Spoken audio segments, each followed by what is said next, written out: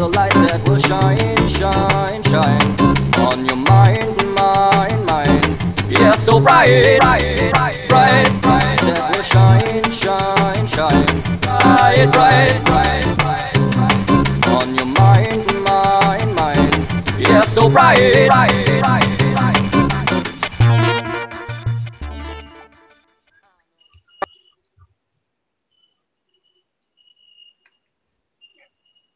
Is it birds or something? Hello. Hello. Hey, how's it going? Hey, how's it going? Well, so is this live or pre-record? No, pre-record. We have all the time in the world. We can relax and lean back and just chat like we do. I think that's much better. We had pictures afterwards and stuff. Mm-hmm. Yeah. Today we have lots of topics to talk about. We would love to discuss a lot about the Renaissance era and to discuss Renaissance discoveries, symbolism, and we just wrote down so many things, all this week. So discuss the philosophers, artists, dwell deeper into what they had left for us, and their discoveries.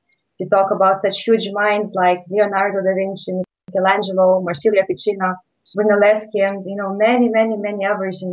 So just to trace their footsteps and to trace them with you, Santos, to unravel mysteries about that forgotten, but again, just remembering that Hermeticism, or just better to say in this day, Syncretism, as you very beautifully express in your science. So yes, and maybe first of all, we'd like to introduce maybe symbolism and to talk about that. So Stefan, can you maybe start with that? Yeah, we were talking a little bit about the problem of the free will and how symbolism it attracts us. There's a lot of arguments for free will and a lot of arguments against free will, and are the things determined how we're doing things? How we, for example, building houses, how we're building our communities, how we make architecture, how we make art.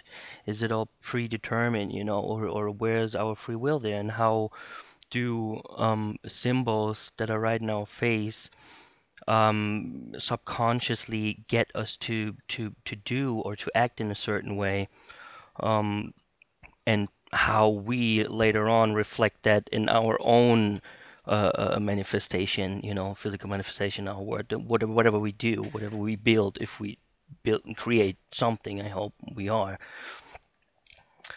That is a crazy problem, I think.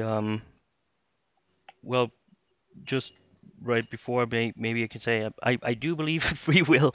I think William James said it best when he kind of said, if you don't believe in free will, then why bother bringing an argument? Because it's all predetermined anyway. You're just here to do that anyway and to ask. So that's yeah. But did you receive that one picture that we sent you? We had sent you a little About plot. Warner Bros. Yeah, the Warner Brothers picture. Just as an example, the Warner Brothers logo, if you know it. Yeah. Yeah. It's really fascinating, how they are playing with the symbols, and a symbol is like not only an image, as people are seeing it as, is certainly an invitation for us, You're talking about the logo for Warner Brothers? Yes. Mm-hmm. Yeah. Just sent you the picture now. Can you see that? Okay. Yeah. Okay. Yeah. So it's very interesting, how they are just instantly showing to your eyes like Warner Bros. Pictures, like Time Warner. So they are just, as far as we see in this reality, that nothing can be played without free will. You can't play this game, without answering to the calling. So those symbols, those Masonic elite symbols, or even the church, science, everything has symbols to make that contract with the people to have this game, and people are not going to look deeper in that, and they just thinking it's only an image or something, and they are just answering subconsciously to that, and after that, as a conclusion, they are suffering, and they are just blaming, as they say, them. And who are they? They are just only we ourselves. So how do you see that, Santos? Yeah. Look, have a look at warner. It's to warn. So they're warning you. You see, the television has two words in it. It has tell, to tell, and vision, to see. Mm-hmm. So everything is a light and sound show. Light is sound, sound is light. Everything in the universe is a light and sound show. So what do you get with a television? Well, you can hear it, it tells you, it talks, and you can see it, the vision. So it's a television. It tells you and it gives you vision. You see, so they are warning you, and Time Warner, of course, time backwards is the word emit. Time emits. So, and time is also, well, tempo. Temp is time, tempo, chronos, Saturn, atom. So again, all words go back to atom, atom. And so time is just, well, it's old man time, Timmy. Tommy and Timmy, you know. Yep. Tammuz is Thomas, Dominus, and all of those, Tommy and Timmy. And so what they're doing here is basically when they do these logos, I mean this Warner Brothers, you can see 666 written all over it. You see the W, for instance. You can see a W on the top of the symbol on the left and on the right. You see the two W's on the left and the right shield, on the shield, yeah. And then you see the W. Well, this is, basically this is just 666. They're very clever. They're really, they're quite, the people that are doing this, they're quite, what's the word? They're very, very pretentious, and they're very conceited and arrogant when they do this. They think that because they've studied in elite schools and they've got fat head diseases and so forth, and they can do all of these clever symbols, but they don't know the true spiritual meaning of them. Of course, they use the power of the symbols. They have no idea of the true meaning of them. They never will, because they're fleshly, incarnated animals, really. But they're so conceited, and they think they're so smart when they do this, and they put words. They always have clever words that mean 10 different things than what you think they mean in their logos. You got to look carefully. You got to look real carefully. Yeah. And they have to show us. That's the only thing that they know. That they have to show us to get us to, as Christina said, play the game, to get us involved. And that is all that logo shows. A Time Warner Entertainment Company. A Time Warner entertainment is, enter and attain the mind, or enter and taint the mind. As you say, there's always many words combinations in there that you can look at. Time Warner, yeah, it warns you right there. Yeah, entertainment's another tricky word, because I can see the word Tom 3 times in entertainment. Firstly, in the first 3 letters, ent. ENT is an anagram for 10, Aten, Saturn. Then you have tain, TAIN. That's just tan, Atan. and then ment at the end. You see the other ent at the end? Well, that's 10 again. So it's all about containing, there again, contain our attention, our focus, capturing our focus, trying to control it, divert it, distract us through entertainment. Now, are we, the philosophical types that we are we interested in being entertained? No, we're interested in being enlightened. That's all we're after, and that's all we're doing, and that's all we get, enlightenment. Entertainment is for the, the bread and circus folks that Rome puts shows up for, the goy, the crowds, the Gentiles, the mob, the masses. And what's the most interesting, that they are, powerless without our acceptance to their invitation of the symbol. They're just placing those symbols for us to catch them and to follow them. So if we want to, see those symbols, we will not follow and we will not accept their invitation. So they're just holding only that invitation. They have nothing more, so it's really interesting. Yeah. The colours gold and blue are very, very telling too, because the sun is golden and the sky is blue. And this is basically just produced by the atmosphere. It's an effect of the atmosphere, because if you go outside of the atmosphere, you cannot see the sun. It's invisible. And of course, because the sun is really a generator of, white light, really. And it produces cold radiance. It's cold. The sun is cold. The only heat in the sun is in the arcs of the flares. Inside the sun, it's totally hollow, and it's cold. And so that's what they're doing here. The WB, all that gold part. This is basically just the gold of the sun, you see, and the blue is the blue sky backdrop. You'll see all of this. The Egyptians used to adore those two colours, gold and blue, So you can see the pharaonic Egyptian bloodlines here. You can see the Warner brothers. Warner must be one of the elite family names, just as the Russells, the Rockefellers, Rothschilds, the Smiths. They're all, these Illuminati bloodlines. Look at the word Illuminati. Twice you'll see atom in there too. It's all atomic.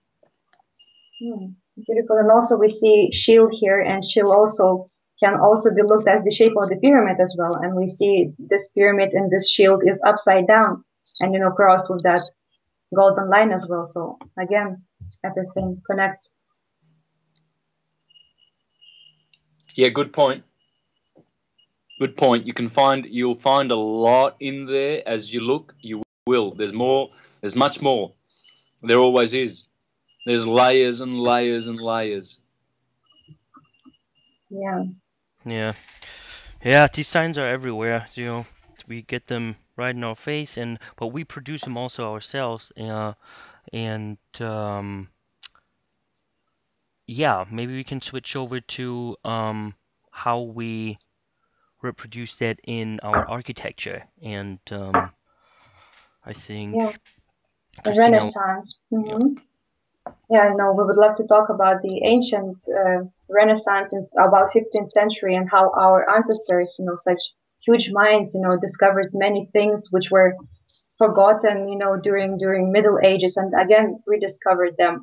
And because it's very interesting topic today, because today many people are waking up again, and discovering again that lost, so-called, which is only forgotten knowledge and potential of their natural divinity and glory again.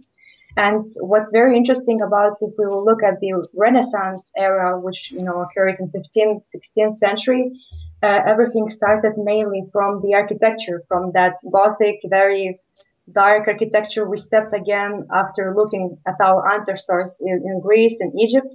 we just through architecture changed so-called our bodies, our cities, and we just evolved from that. And architecture is also four words like arc, it, tech as technology, and or like to arch it technically involved, to make it perfect, to make it eternal.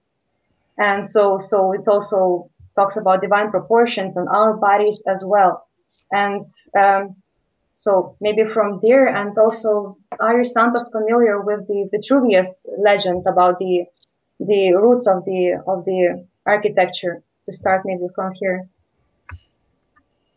Yeah, well, Vitruvius was a great Roman. I think he was either 1st or 2nd century, somewhere around there. Architect, and he it was that understood that man is the measure of the universe. That's why Leonardo da Vinci drew the Vitruvian Man, based on Vitruvius's understanding of how he built his buildings, and he understood sacred geometry, etc., etc. They all did. Even today, the Freemasons, they have inherited that wisdom.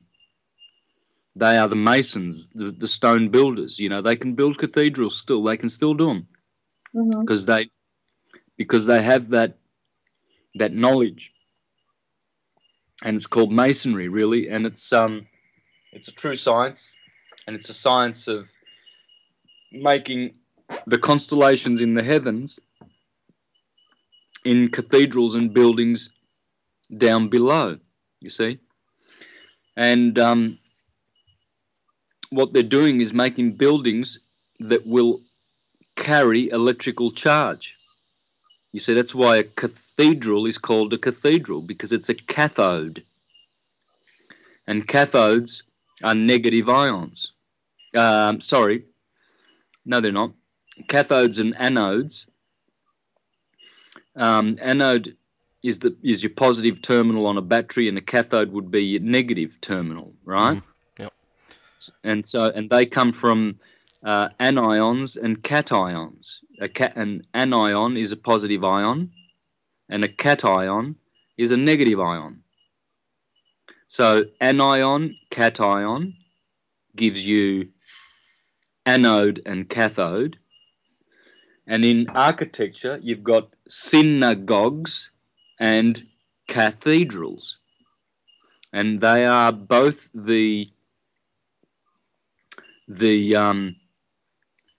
seat, so to speak, of where the seat of their theology is enshrined.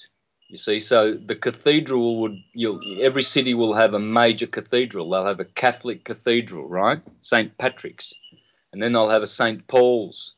In Melbourne, where I come from, there are two massive cathedrals. And one is a Catholic and the other one is Church of England, of course. Church of England is St. Paul, and the Catholic one is a St. Patrick's. You see? And so, but usually it's St. Paul, St. Peter and St. Paul, you see. The Catholics will have St. Peter. And so those buildings were built by these same people, that ancient school of making constellations on the planet, as above, so below. And that knowledge has been hidden and kept secret and kept with the stonemasons or the Freemasons, you see. And so that's why you get operative and speculative Freemasonry. Operative is the builders, the guys who actually physically go out and do it, you see. And so in the Renaissance, they rediscovered a lot of the ancient science, and the most important thing they discovered was the Prisca Theologia. Ficino was in touch with Arabic merchants and scholars, and of course the Arabs were they were advancing in all areas of science. In fact, they were even, I think astrology was considered, was accepted as a science and not a pseudoscience by the Islamists. For hundreds of years, astrology was just, the Arabs were the best astrologers. And, or should I say that the Muslim, Arabic, Eastern, Moorish world, put it that way. And so when they came to him with the Corpus Hermeticum and other Egyptian works, Ficino immediately translated these. He became the Renaissance guru, master, really, you could say. He was the great one. He was an astrologer, one of the greatest astrologers of all time. He was teaching the Prisca Theologia. His student and pupil, Giovanni Pico della Mirandola, he was teaching syncretism. He wasn't so much of an astrologer. Pico is known for his syncretism, though, and he learnt everything from Ficino, and he was the one that went down to Rome 30 years before Martin Luther with 900 theses of syncretism. And so, and so they rediscovered this beautiful science. And I have those theses in one volume in a book at home, Pico's 900 Theses. And I've examined them. And yes, he had very, very good arguments. He was going to go down to Rome and argue with the Apostolic Senate. That's what he called them, the cardinals, Apostolic Senate. And he was going to argue with them and prove that we have a syncretic historical theology. And he obviously wanted to offer that as a means of, unifying the planet, because obviously he was enlightened enough to understand that the source and cause of all division on this planet comes from Rome. That's where it originates from. All roads lead to Rome, all of them, every single one of them. Doesn't matter whether it's a electronic or whether it's a physical road or via the internet or via any other means. Rome is the matrix. That's where everything's coming from. All of the poison, all of the slave systems, the whole lot of it, all of it. It's all Roman. It's a Roman world. When in Rome, do as the Romans do. Rome was not built in a day. See, pay attention to those sayings. They're trying to tell you. They've been indoctrinating us for a long, long time. They want us to accept the Roman New World Order for the rest of eternity. These controllers, they love Rome because Rome is the perfect model of control. She rules with an iron rod. And the Renaissance was about to smash that rule. So that's why the cardinals, they sent Pico running back with his tail between his leg, and later on they poisoned him. He died of an early age, see, but he wrote many books, and they're all beautiful books. Wonderful. Yeah, and it was very interesting that they were able to write all those knowledges in myths and allegories.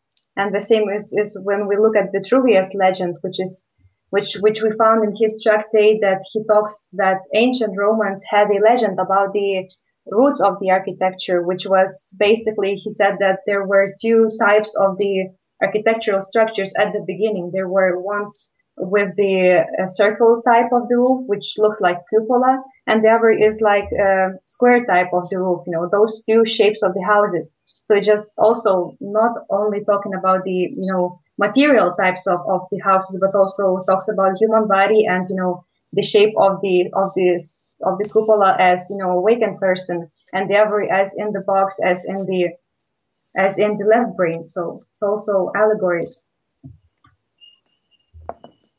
Beautiful. I didn't know that. Yeah, it's very interesting. So he basically talks about from here, all the subject of the architecture just evolved, and then went to the pyramids, to the churches, and so on. So yeah, for sure. Yeah, I think the square box room is very, very nasty for human habitation. Round is definitely much more conducive to all the curved lines in the human body. Nothing is straight. Yeah. And although there are tubes and channels everywhere in the body, they all have some kind of vortex, spiral, helix, toroidal curve in them. So either rectangular or circular would be the best type of habitation, but rectangular in the golden section would be ideal. And Vitruvius was master of that. The ratio, the golden ratio, 1 to 1.618 or 0.618. And the Greeks were also, you can see it in the Parthenon. The Parthenon is all golden section inspired architecture. Leonardo da Vinci, his paintings, spaced everything out in that ratio. It's the golden ratio, and ratio is just another word of saying God. Ra, Tio. Tio is Dio, God, and it's radius. Radius is also and radio. Marconi named the radio Ra Dio, which means Ra God in Italian, because he said it vibrates. Ra vibrates, and so ratio, radio, radius, radius. That's Ra God, or Ra Deus, Ra God. And so when you see a circle with a dot in the middle and a radius, you've got Israel. Isis is the dot, the radius is Ra, and the circle is L. And another way of saying it is pyramid. Pi is the circle, Ra is the radius, and the dot in the middle is the midpoint. So Pi, Ra, mid. Everything's a circle with a dot in it and a radius. Everything is. That's how everything comes into existence. The dot is the spirit. The radius is the soul. And the circle is the body.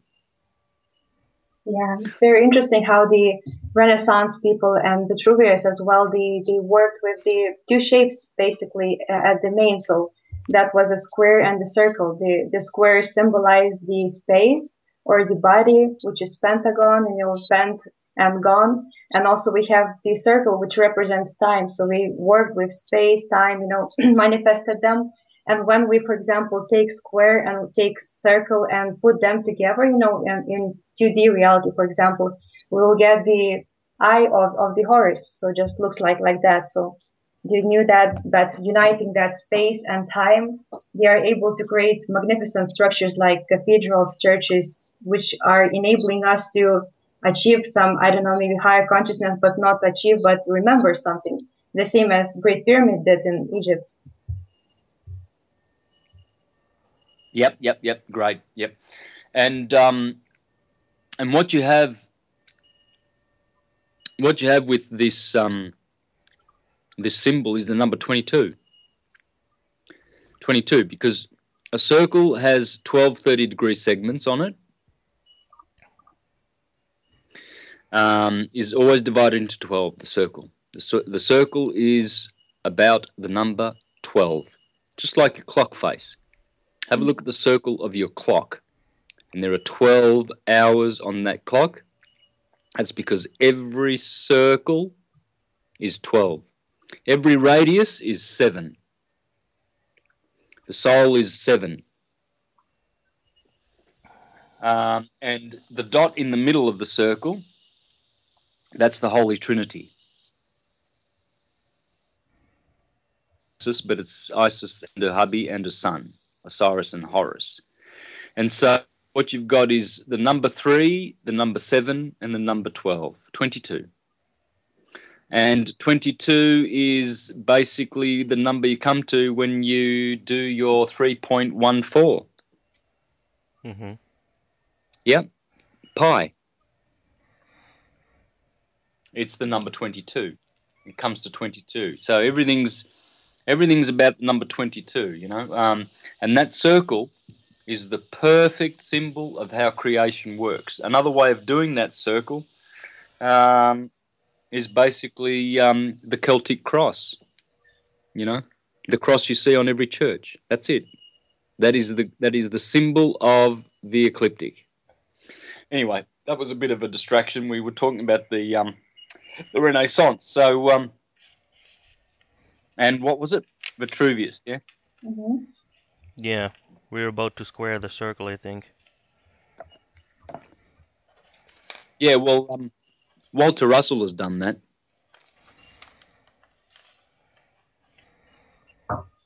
If you study Walter Russell, he's explained how to square the circle. You see, circles are electrical incandescent spheres of light, and cubes, which encase those spheres, are radiant. The other half of electrical force, which is the radiant half. And so it's cubes and spheres. The whole universe is cubes and spheres, cubes and spheres. Everything that is cold and does not have mass is from the cube. And everything that is hot and is a sphere, like suns and planets, are the compression half of the electrical cycle. And that's all that's going on, cubes and spheres. The whole universe is just cubes and spheres. That's what the universe is. Yeah, and there's some good short videos on Matt Presti's YouTube channel. Just check out Matt Presti, Presti. And there's about 18 or 19 Walter Russell units, you know, short videos there, 9 or 10 minutes each. And they explain this, you know, probably the best channel around for Russellian science, really. Yeah. Yeah, beautiful. And that's how that manifests in our architecture, you know. They put a square down and put a sphere on it or something like that. In the case of the Pantheon, for example, you know, that's got the circle squared for sure. They even wanted to build, you know, in Italy in Renaissance, they had a plan to build the perfect city of the perfect city, you know, just placing all buildings in beautiful places, you know, just correlating with stars, making that zodiac wheel in circles. So they knew that, but somehow that project never occurred because it for some reasons it wasn't able to occur. So what could be those reasons? Maybe it was too dangerous maybe for those times, because as far as we see, if we see the shape, I think I sent you the picture of that perfect city. So it looks like a zodiac wheel, you know, and at the center they have a cathedral, and on the sides of the wheel they have cities, they have, you know, the living places for people. So if the consciousness is very high, it's very beautiful to live in such a city, you know, just having those signs and everything like that. But if consciousness is a bit low, you know, people are not able to receive all those energies still. So it could be also not very useful for people, because it can become not a place of, you know, growing, but also a prison. So are you familiar with that idea of perfect plan in Renaissance of the city?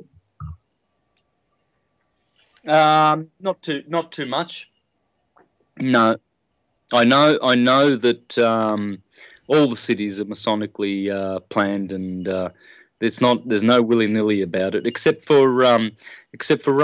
Funny about that, Rome is the only city in the Roman world that that did not follow its model of city planning, urban planning. The whole world is still using the Roman system, where you have the municipal city hall and cathedral and municipal offices and court and police station and all of those things pretty much all clumped around each other. But in particular, the municipal city hall there and all of those important stately and religious edifices, and of course, so there's not much planning in them. And there's another city, Sydney in Australia. Sydney is the same. It's very, very similar to Rome. There's no straight roads. There's very few straight roads. Everything's willing. There's no planning. And that's an interesting thing. Because when you go to towns like Melbourne, very highly Masonic, everything is like the city grid has 64 blocks. Mm. And that's the 64 codons, the 64 chessboard. Yeah, that's your matrix right there. It's wow, 64. It's just that big number. And so these are Masonic. Washington, D.C., much the same. Paris, London. These cities have all had severe Roman urban planning work, except for Rome. And so it's very interesting, isn't it? That's probably allowed Rome to be able to generate all the creative energy that it has in the last couple of thousand years. It's been a very, very creative city. And that would be because of the beautiful curvaceous roads and hills and the willy-nilly, architecture that really was just laid out according to the natural hills. There wasn't much cutting away. They just let the hills speak to them, and they built the city on the 7 hills, and they didn't go, changing the contours here and there and putting too many straight roads in, you see. And because this will create a lot of static and hectic energy in a city, all straight roads. They're not good. They're not natural. Mm. And so watch out for that one. That's why I live in the country now. I don't go to cities. Don't like those straight roads. I don't like any of that crap out there at all. I love the nature. I walk around barefoot all day long. I'm working in the forest here. I'm making the forest beautiful where I'm living on a permaculture farm in the rainforest of Queensland. So I pull out the chainsaw and the whippersnipper. I'm chopping grass and trees and making the forest beautiful, planting fruit trees everywhere. And,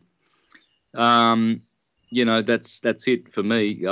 There's no way I'll be going to any cities to live anywhere near there, as far as away as I can be from the barbarians and the zombies, the better for me. Sounds a lot of fun.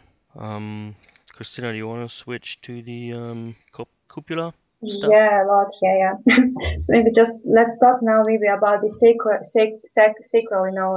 architecture of churches and cathedrals of the Rome and all the rest of the world, and their correlations to human body and shape. And cupola is just like cup and polar. It has ability to make polar and relating those polarities into one cup. In order for you to receive that memory or something like that.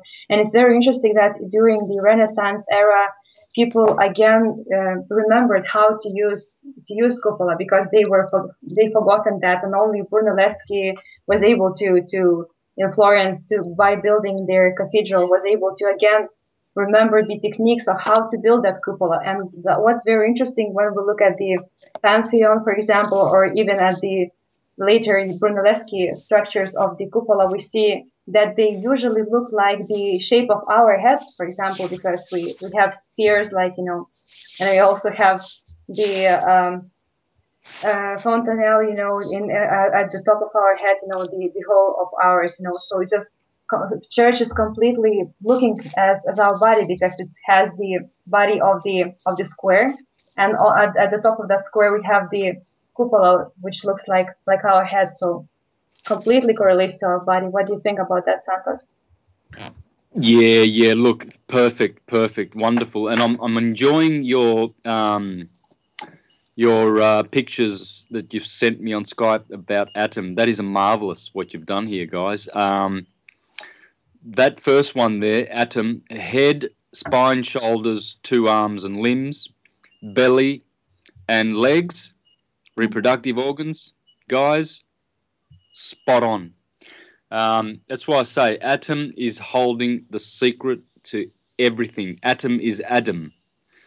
And those very, very words there, the way you've done that is brilliant. You guys are really, really on to syncretism. You're nailing it. Well done. Yeah, and even those letters just connects to, you know, for example, we have A. It looks like if we place that A to our heads, it will form like a pyramid, and just that shape of the A, that small pyramid in the, you know, we see A like 2 lines, and one line is connecting those 2 lines together. So in the middle we have pyramid. So that pyramid points to our pineal gland, and then we have T, like, you know, shoulders. Just even the shape is magnificent. And also, Stephanie, you have something to say about the M letter? Just share today. Yeah, the M letter is also, you know, the woman laying down in birthing position. Yeah, it's definitely there, guys. You've nailed it. It's perfect. You got to do it. I think the best way to do it is vertically. The vertical picture is the best one, where you've got Tom there. You see that? If you put all those together, those letters together vertically, like you've done there, that vertical picture, that's it. You've nailed it. That's Atom. You see, because the T, if A is the head, which it is because it's the head of the alphabet, and it's the head, then the T is because the T is fire and earth. The fire would be the vertical member, which would be the spinal cord, I guess. Is that what you put it as? Yeah, the spinal cord, that's fire. And the earth would be the horizontal plane of your arms outstretched. Right? So, because that's everything that is a horizon has to do with earth, because the earth has the horizon. And then, yeah, the solar plexus, or the stomach, or the tummy, is the circle of O. I would put that at the solar plexus, really, you know. And then definitely the M is the limbs. So well done. I'm really enjoying this. I'm just absolutely ecstatic about that. You know, what you're sharing. Why don't you post this on my Facebook page? Okay, Will beautiful. do. And also, Yeah. when we have belly and we have that circle of the belly, it looks like also Libra sign. So just also correlates with even how the zodiacal signs look. So just magnificent. Yeah, and of course you probably would have picked up from my presentation Atom and the ecliptic. I'm sure you've seen it. You guys Mm-hmm. are, you Yeah, guys sure. are, you're onto it real good. I did explain there that the A is for ether, the T is for fire and earth, the O is oxygen, air, and the M is marine. And I also explained another version of atom, and that is how A is for ether, and it's unity white magnetic light. T is for two, and the dividing of that light into red and blue. Hence, it's dealing with the light being crucified or killed. You see, because that's like a death. When electricity is born, it's the birthing of something that must die. So there is the light at the beginning of its path where it must return to die, but the letter T is that function. Then the O is the ecliptic, and that's the light going around the ecliptic, and the letter M is the meridians that it passes as it goes through that ecliptic. And then in reverse, MOTA, motor, is the motion or the direction in which the light reverses that process and inspires and goes back to course. Look, this is real. What we're talking about here really is really understandable stuff, isn't it? It's kindergarten, it's basic, it's fundamental, and yet, you know what? Most people can't bear to listen to it. This true knowledge is them. It is something despicable. It sounds unlettered. It doesn't sound, doesn't sound right to their ears. You see something, and so really, it's not rocket science, man. If we can do it, I always say, if I can do it, anyone can do it. Because who am I? Well, I'm just, hey, I'm just like anyone else. I'm country. Yeah, right. All you really have to do is, sit down and play around with it. Just push that box away around and just go nuts. Just Yeah, make fun. have fun that process of creation, taking it apart, putting it together differently, and you can take the whole alphabet from that atom man Yeah, by just moving things around. And the yeah, and T is, mhm. the T right being in the middle. If you would, for example, now put the T upside down and put it together, then you have an H there. So you just play around, and there, that is right there where the lungs are too. So that is the breath of God, age. And if you would double the circle, then you would get an 8, and H is the 8th letter, I believe. Yes, Scorpio. yes. Good point. So you just play around, double everything, and it comes right back to you, and then it's just so so rewarding for the time that you put in. So that's really all you have to do.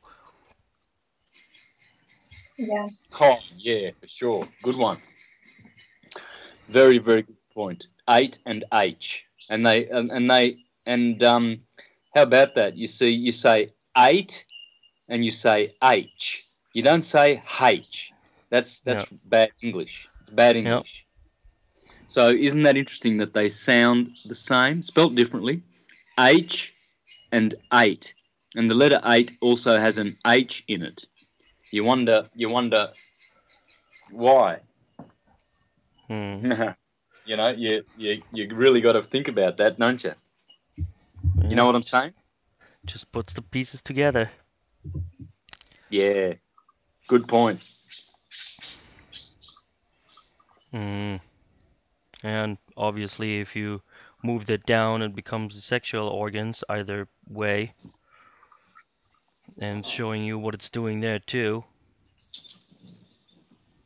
Yeah, What's the Which pyramid one? head? Which Do you picture see is the that? one? Do you see the one with the three where there's the man and then plus atom equals, and then put it together?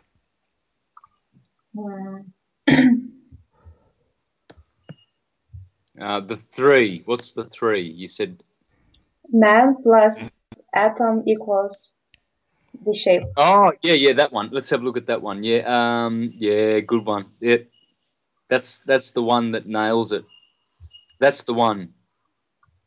Yeah, and I just can't forget that, that cupola thing and the fontanella, for example, it's just fountain of LE just as energy, so just like you have to open that again, which was closed for you. And in order to achieve that, again, to remember that A letter of the ether, in that atom body of your incarnation. So just shows everything.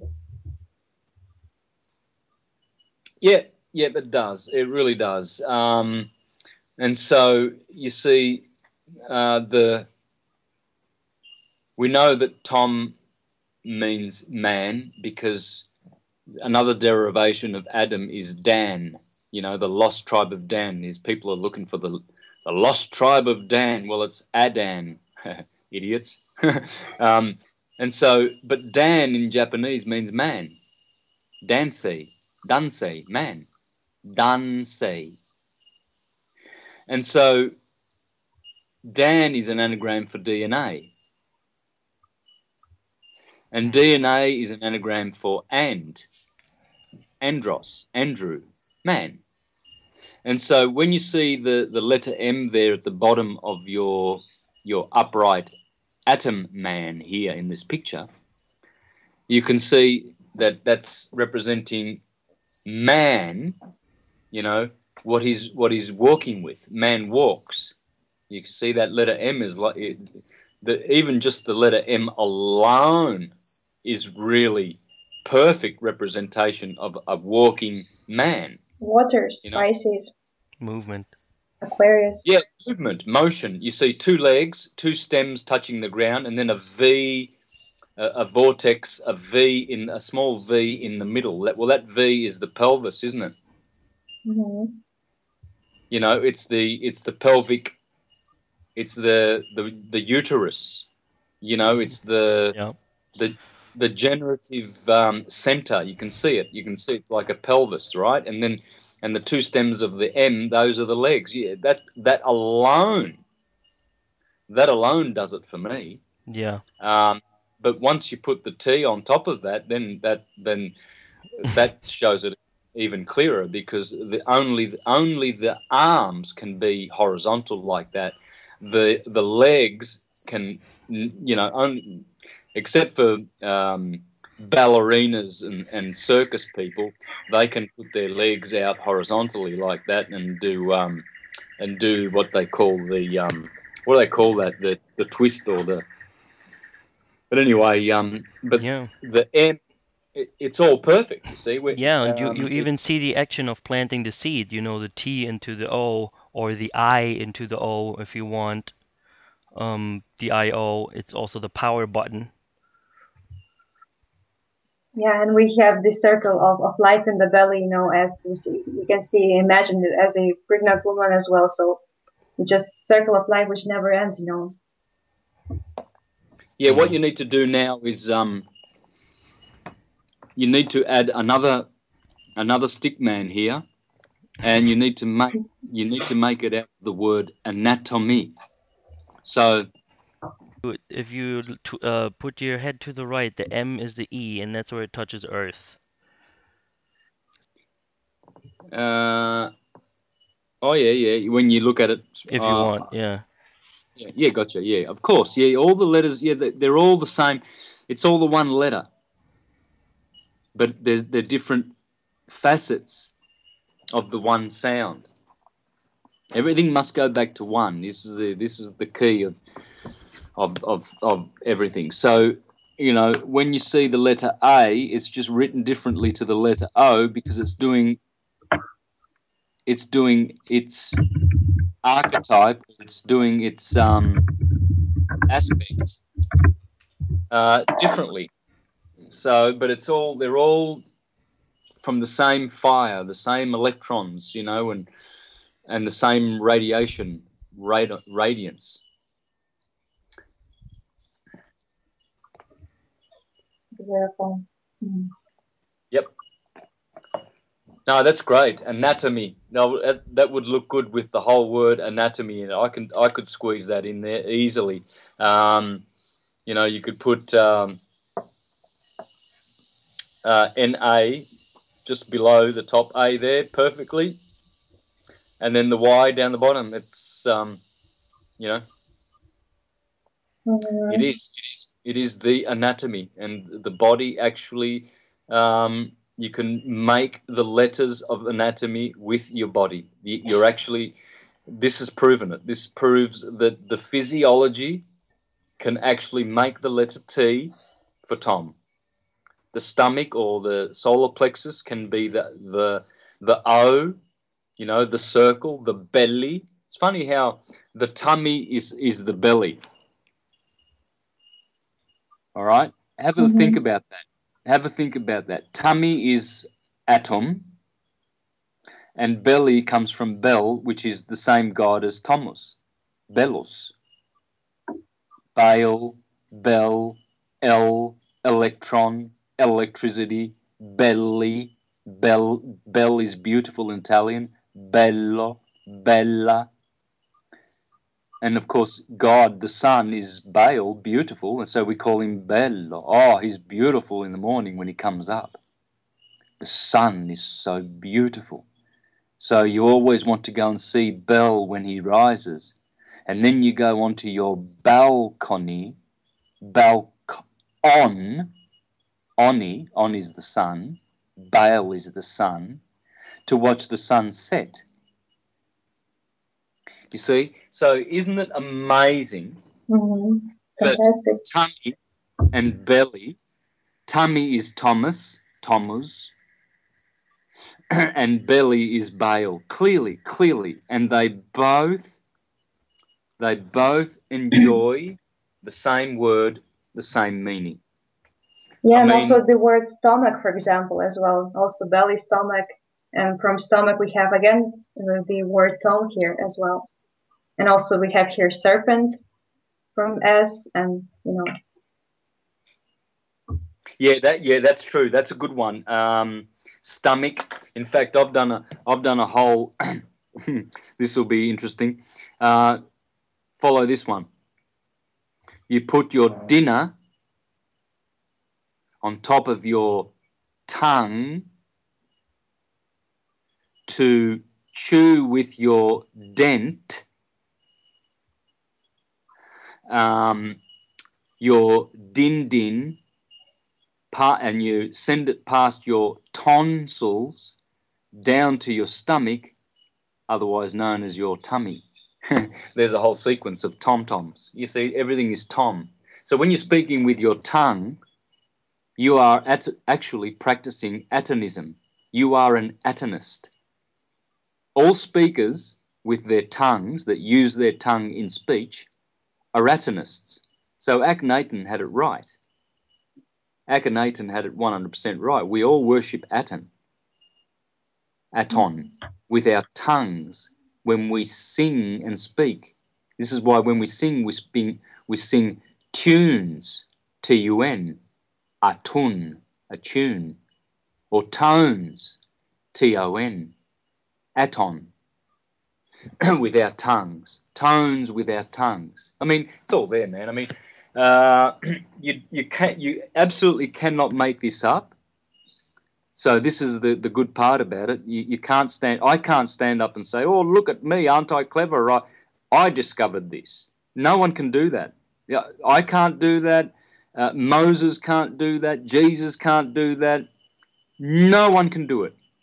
Only Prime Creator can do it through his language of light.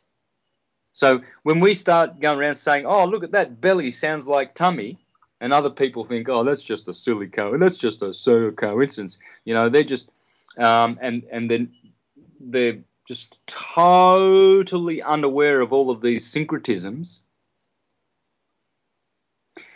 What they are is they are ignorant and unaware of the atomic language of light, which creates all things, all effects. And what we're doing is we're just remembering it. Remember. All the members are there, but they have to be joined together, remembered.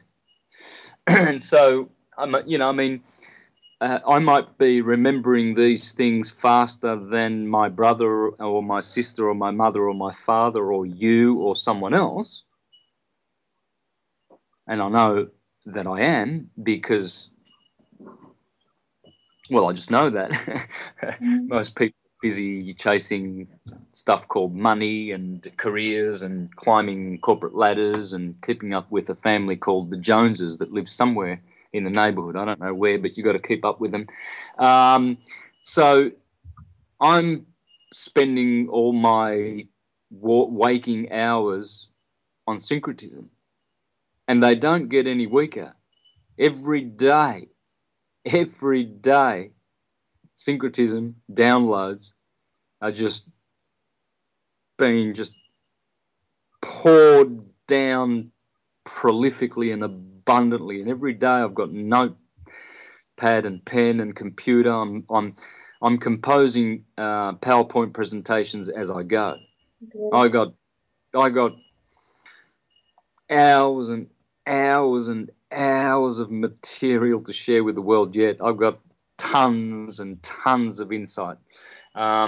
This level of atomic words that I'm dealing with, I still haven't even started the B words. I haven't even started with the C letters, the letters that begin with C in creation and what they produce. I've got volumes and volumes of stuff. All I need is people to come to my aid. And you guys are really, really exciting to know, because you're doing some great stuff, guys. You're going to, be a great asset and benefit to syncretism if you keep going like this. Just fantastic. And so, yes, we're slightly ahead of our brothers in remembering this stuff, but you can't take the credit for it. It's just there.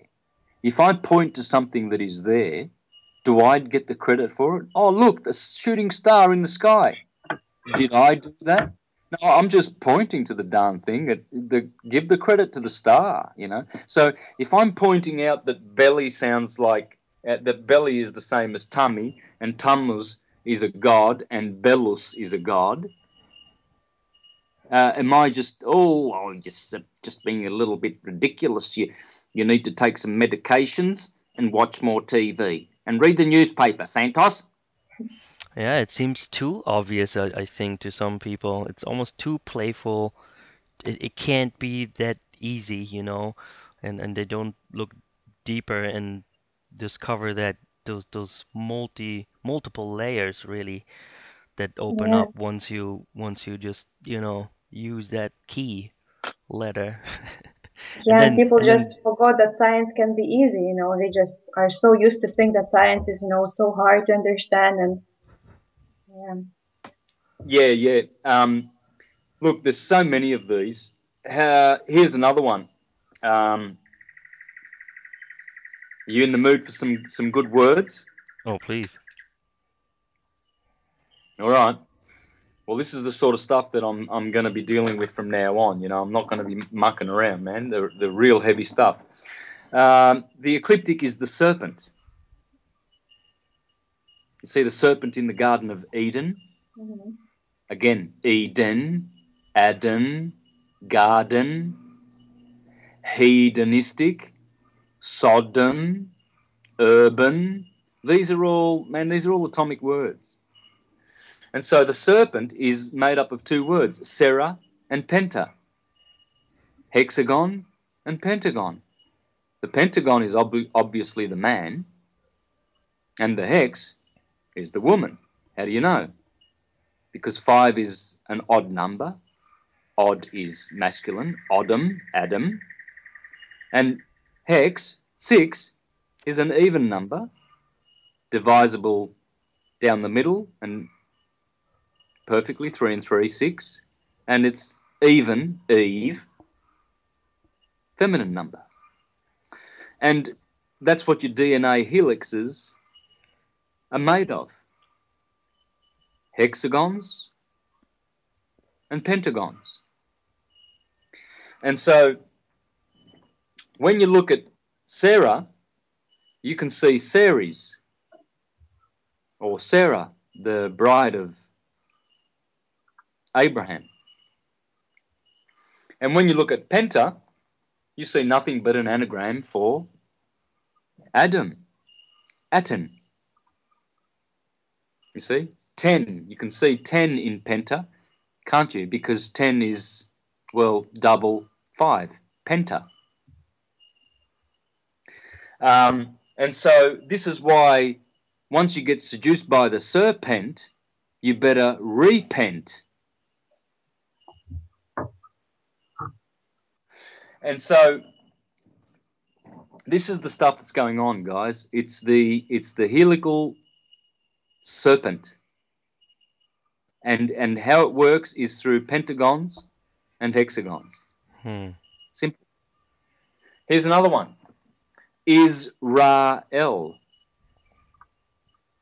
is real.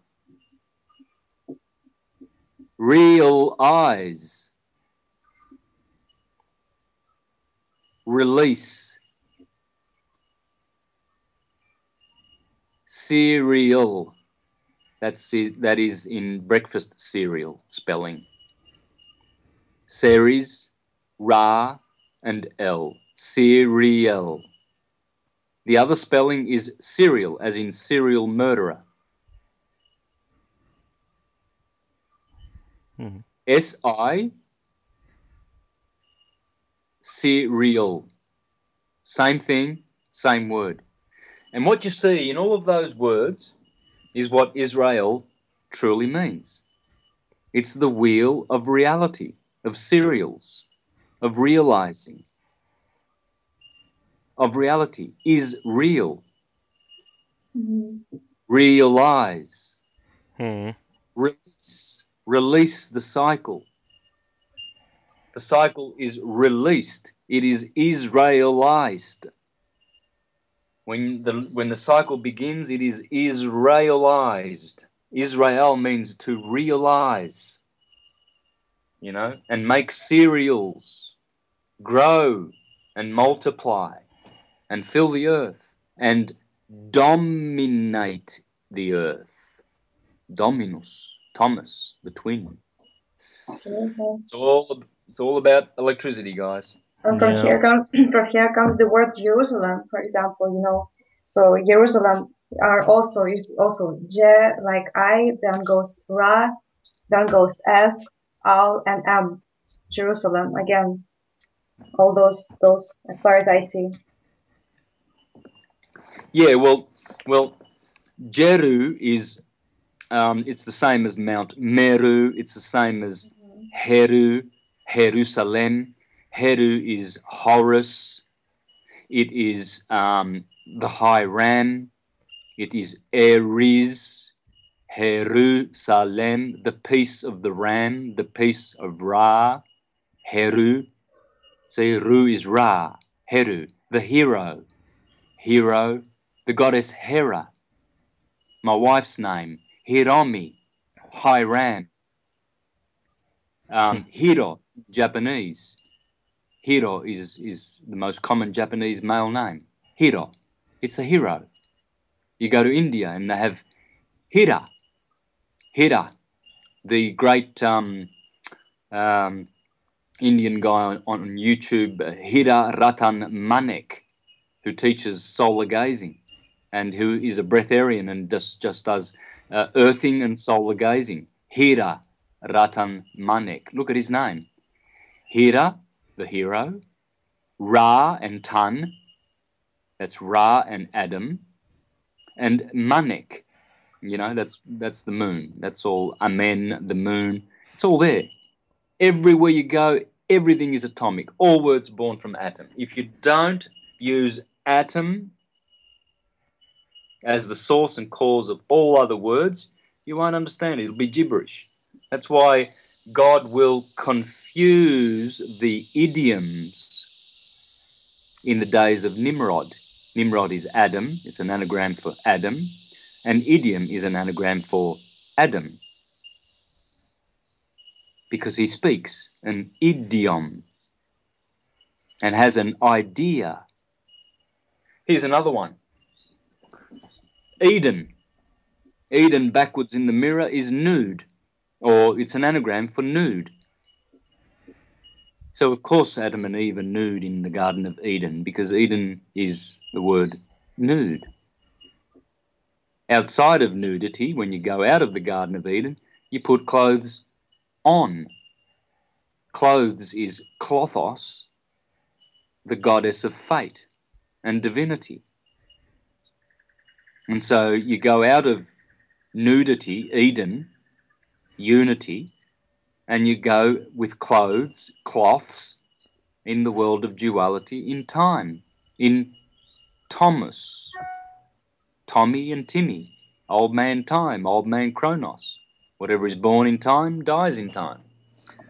And so it's all, look, every single theology, nursery rhyme, teaching, school of wisdom, thought, every science, every possible field of learning known to man comes from atom and the ecliptic. The ecliptic is atom. That's what they are. They're one and the same. The name of the ecliptic is atom. And ecliptics are all that there is. There's only one subject, and it's the ecliptic.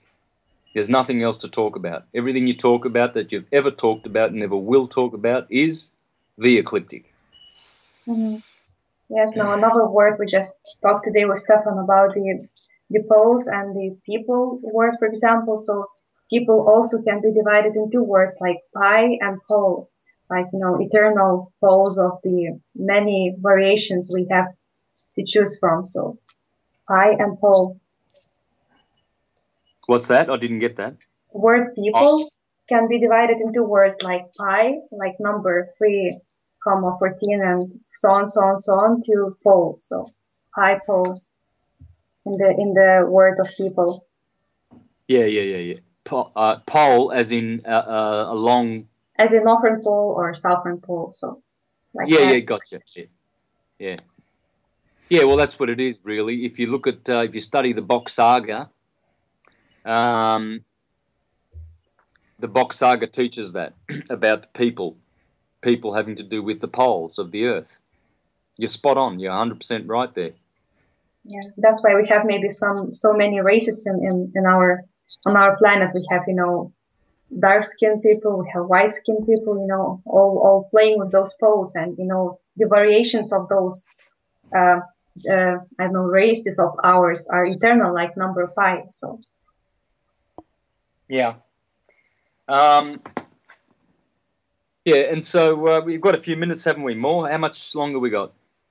We got a few minutes, yeah. Because I was just going to throw in a few more, unless you've got any subjects to talk about. Sure, I have a story I can tell you. We had on not too long ago, David Carr, and it was a nice show. We were talking about the Coral Castle. Have you heard about that? Yeah, Edward Leeds Scanlon. Yeah, right. And well, interesting. We chatted along, and right then, he had this little story, Leeds Scanlon, that when he was asked why he did it, he always would answer, I did it for my sweet 16, right? Yeah, that number 16. That Yeah. number 16. So that Yeah. number, right? And it just dawned on us, that 16 makes also the number 7, and then makes the letter G, and there's your gravity, and that may have just have been part of his little secret, his little secret sweet 16. And also we have many words in English which are ending with G, like going, and words with ending with G. So what can that mean? Yeah, good point. Everything returning back to 7. Going, coming, wanting, having, being. So we get this ing. So really it's a silent G. It's more like an N, but it's nasal. It's in English, this is actually the closest thing we have to the French and Portuguese nasal, you know. Like they say bon, you know, on, and the Portuguese, this is the sound that the English have, which comes closest to it. It's not true nasal, but it's considered as a nasal. So, you know, swimming, it finishes in the nasal cavities, but that is supposedly a silent G. But you know, a lot of people actually pronounce that G. You know, I was singing. You know, especially a lot of foreigners. Yeah. It's funny because they don't. It's very strange. But there you go, isn't it? See, it disappears as a silent G into the 7. There's a lot to think about, guys. I mean, I'll tell you one thing is it always pays to follow a tangent of thought. You know, like we just followed that tangent of thinking about G and 7. You know, the G, and why is there a group called the G7? And why is there the Masonic symbol of the G look like the compass and the square look like 2 7s encompassing the G? Yeah. And the Right? G shows us the circle and the square in the letter, because there's a square in the letter G, a corner, and also the circle. It's in the letter itself. Yeah. Yeah, on the positive side, it means squaring the circle, you know, but on the negative side, it is divide and rule. Yeah. It's the divider and the ruler, the compass and the square. So that's Rome's version, the Jesuit version of divide and conquer. The Freemasons don't do that. They divide and rule. But another version is the G clef in music. Why is the G clef? Why is the letter G so important? Aren't we focused on the letter C? Wait a minute. Isn't do, re, mi, fa, sol, la, si, do, isn't do C? Well, why the freaking hell are they so interested in the G that they put that G clef there? Because it's the same G. It's because G is the 7th letter and there are 7 notes. It's a septenary, an octave, but it's truly a septenary. 7, you see? That octave of perfection, the rounded out number, 8 is so perfect, you know, it's number of death and transformation, great transformation. And so that's the point, man. 7, it's the winged feathered serpent of creation. It's those 7 colors of the rainbow, the 7 chakras, the 7 visible planets, the 7 musical notes. But that G, well, I've got an Aboriginal friend called Brendan Murray, and he's a Jagga Jagga, which means, you know, a king, a great one. And he tells me that G is the color red, the bottom chakra, and he says it's the fundamental musical tone of the universe. Now, he might be right, but F sharp, right next door to G, is what the Pythagoreans said through the 432 hertz system. They said, and by the way, when you reduce 432, you go straight back to the number 9. 4 plus 3 plus 2 is 9. You see, so yeah, there's a lot to think about this number 7 and the G7. So you see how much you learn when you go down a tangent. It's always worth it, guys. Never ever think you're wasting time. You see, I sometimes just walk around barefoot in the grass, and I'm just looking at the grass or looking at the trees or just whatever, and I'm doing syncretism, man. I'm and I'm not wasting. I don't consider that wasting time being barefoot with nature. Just even when I'm got the chainsaw or the whippersnipper and I'm cutting grass here in the forest or something like, I'm still meditating. When I'm playing my guitar, I'm still meditating. I'm always downloading syncretisms. Always, it's unending. In the middle of the night, I wake up, got my pen there, tuck, right.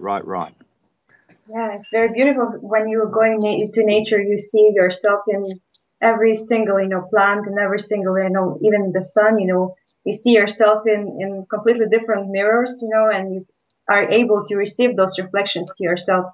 That's why, seeing flower can bring you such happiness, more happiness than money can ever, bring. So, because you see that alive mirror of yourself. So it's beautiful. Yeah, good one. Yeah.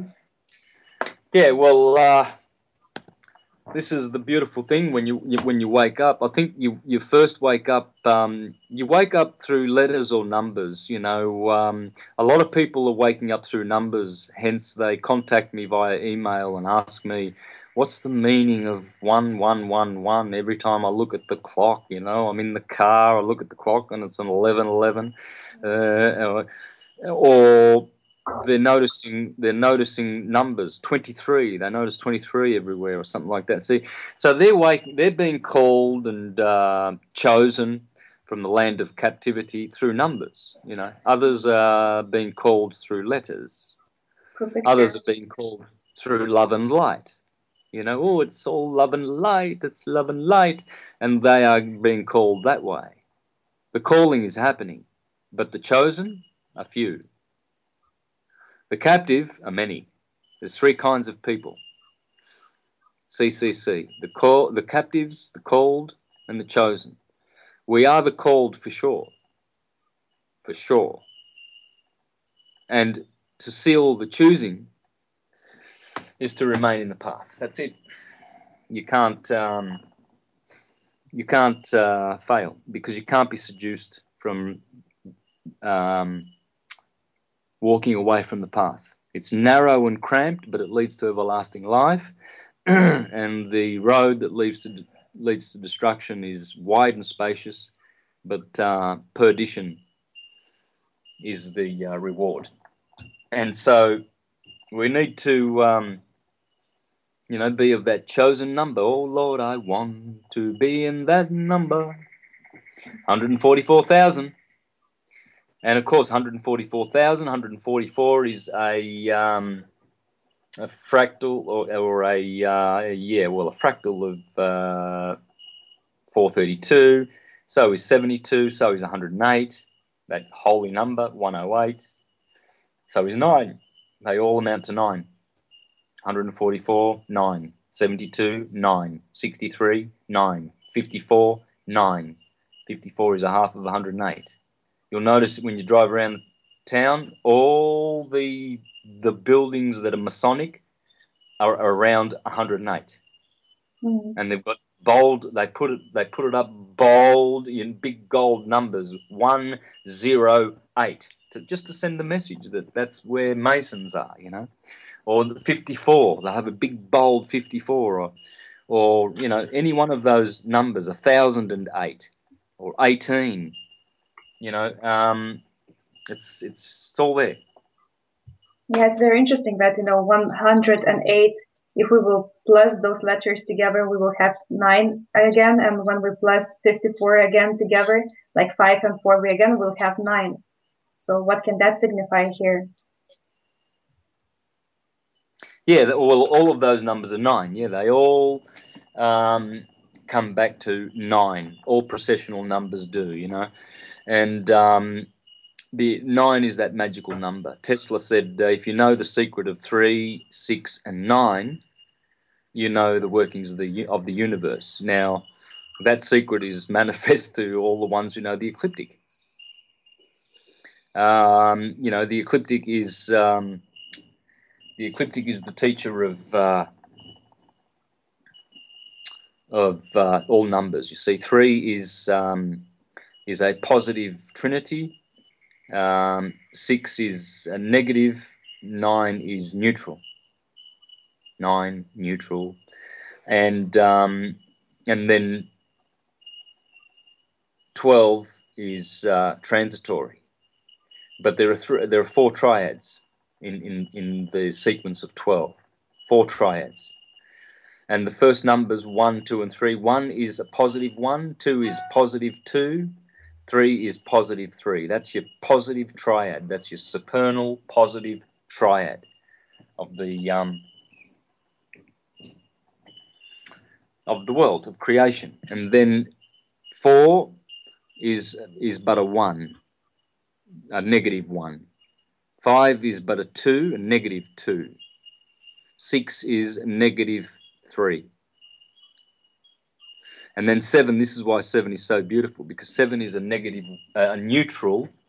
Now begins the neutral triad. So we've just done 1 to 3 positive triad, 4 to 6 negative triad, and then 7 starts the beautiful magical. They're all magical numbers, but this neutral triad, this is exquisite. 7, 8, and 9. Oh, I mean, God loves nothing more than 7. We already, no need to, no discussion. 7 is just, it stands out anyway, you know.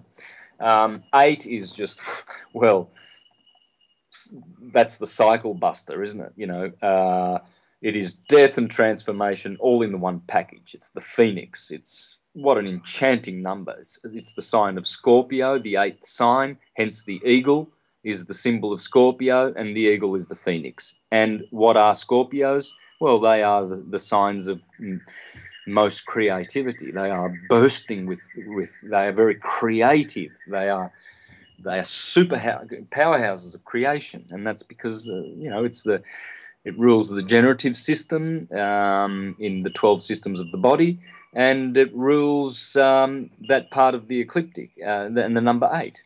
And we also take 8 and we, you know, switched 8 to the side. We would have the symbol of for eternity, you know, and again reproductive sphere of the Scorpio. Just everything falls to place.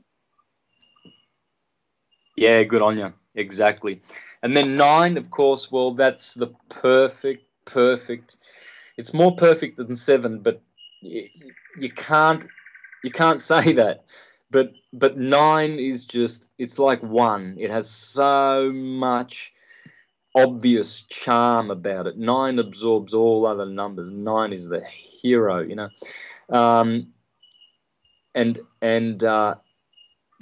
It's the last of the neutral triad, and the wonderful thing about 9, I was going to say, I had a great point, and it just fled my mind about 9, but then anyway, I'll get back to that. And then 10, 11, 12. This is the transitory triad, and when you place this system along the ecliptic, you've got positive spring, negative summer. Summer is negative because the sun is now waning, negative. Autumn is neutral, and winter is transitory. There's no fire elements in winter, and so the creation force of Aries cardinal fire is snuffed out in Sagittarius on 21st of December, St. Thomas Day, and hence Saturn begins his rule in winter, and there is no fire there, hence there is no creative radiation, and it's a transitory period. That's what winter is, the Iron Age. It's transitory. And when you look at it this way, man, you can't miss any detail. Syncretisms just come and exponentially grow, and just hang on to your seats, guys. Yeah, if you knew, if I could download and share what I get downloaded every day, guys, you would be exhausted. I'm telling you, you would be exhausted if I could just even just transmit the downloads that I'm getting every day.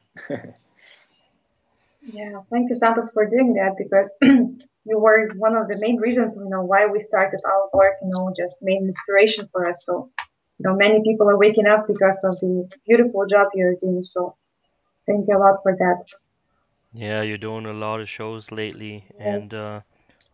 that's what we can do. Just present like a little cozy corner where you can just let us all know until we remember how that gets transported without talking again.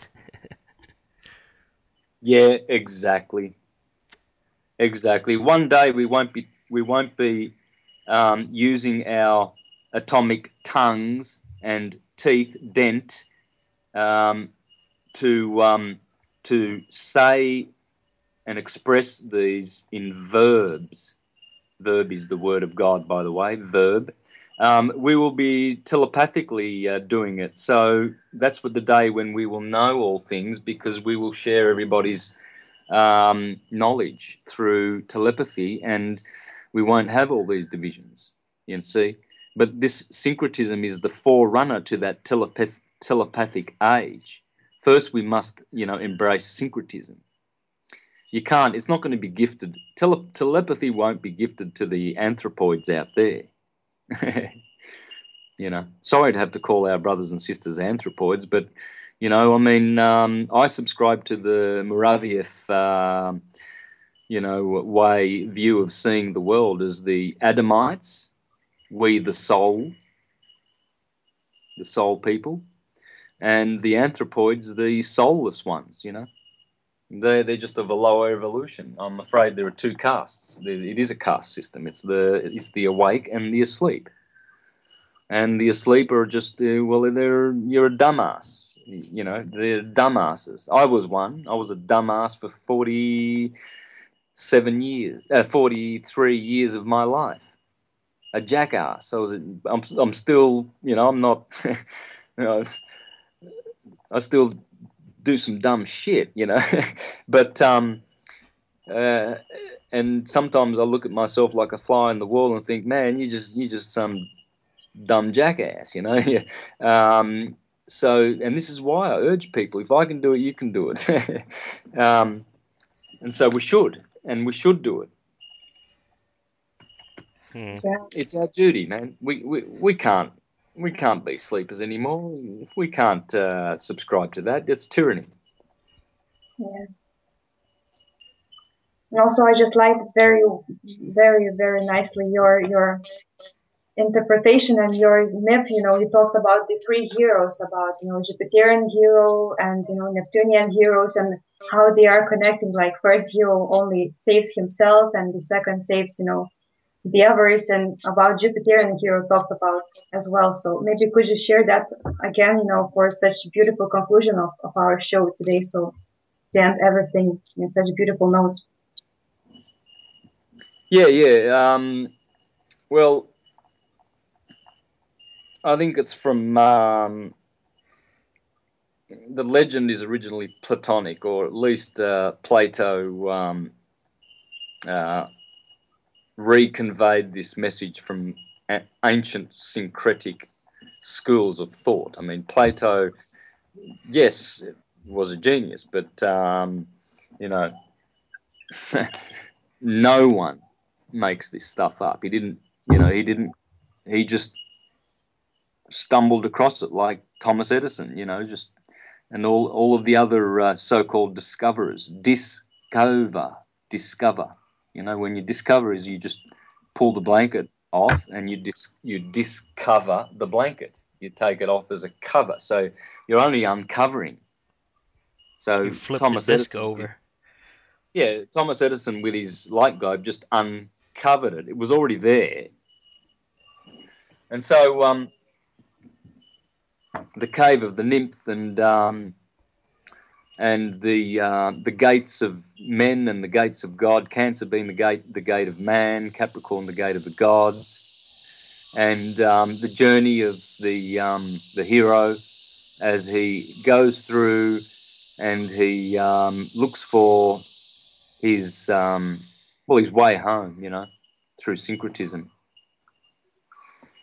and he goes through the Neptunian, Plutonian, Neptunian, and Jupiterian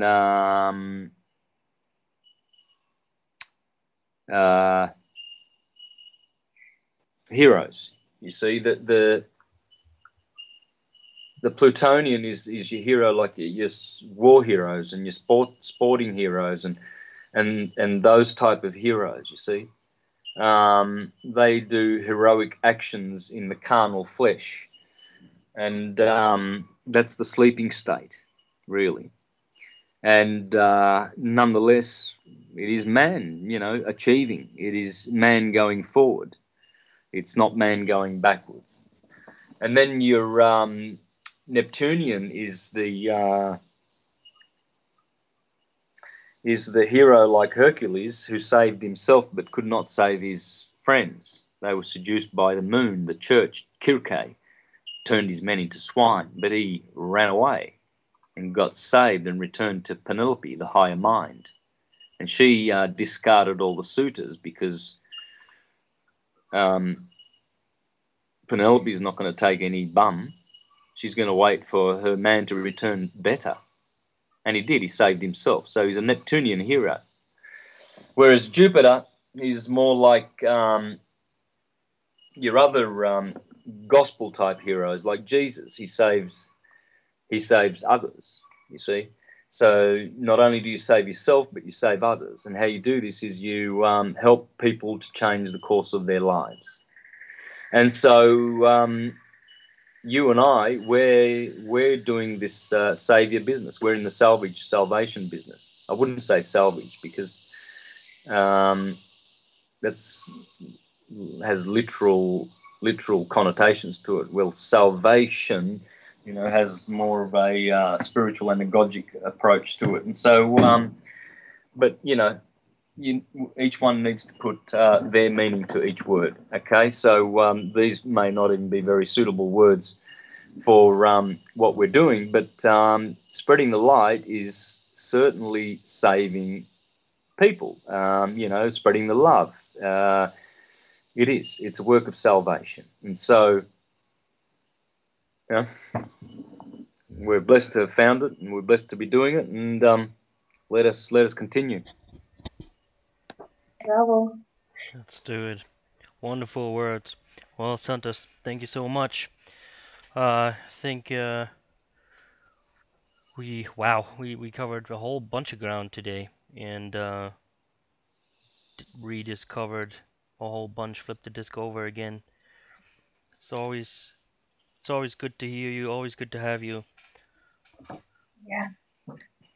Yep, for sure.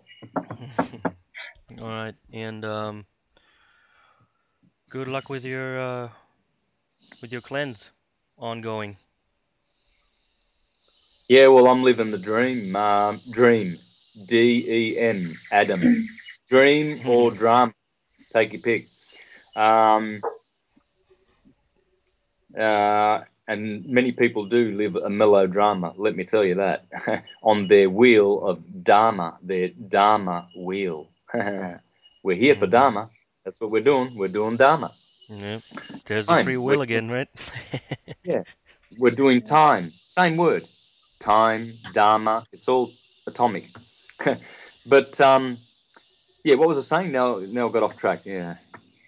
You're definitely living in a dream because, we're just talking to you. We hear birds singing, just like calling to heavens. Was a rooster at the beginning of the show. Yeah. Oh, yeah, Awesome man. garden. Look, we've got all the fruit trees here. We've got a permaculture forest. Here there's everything, cherries, apples, pomegranates, locusts. Man, we've got tons of stuff. We've got it's just beautiful. This is the way to live. And the best thing about it is the raw food stuff that we're doing now. Mm-hmm. And my wife's just cooking. I shouldn't say cooking. Preparing raw food dishes, all kinds of amazing dishes. Every day they get tastier and more exotic, and you know. And the reason I said, did I speak about cooked food before? No, I didn't. But because I tasted some cooked food yesterday, and it tasted disgusting. It tasted like manure. Once you've been on raw food for more than a month, it's terrible. Yeah. So happy for you, honestly. Yeah. All right, guys. We'll catch up with you the next one then. Right. Have a good one. See you soon. Bye. Yeah, for sure. See ya. On your mind, mind. Yeah, so bright, bright, bright, bright, bright. That will shine, shine, shine. Bright, bright, bright, bright, bright. On your mind, mind. Yeah, so bright, bright.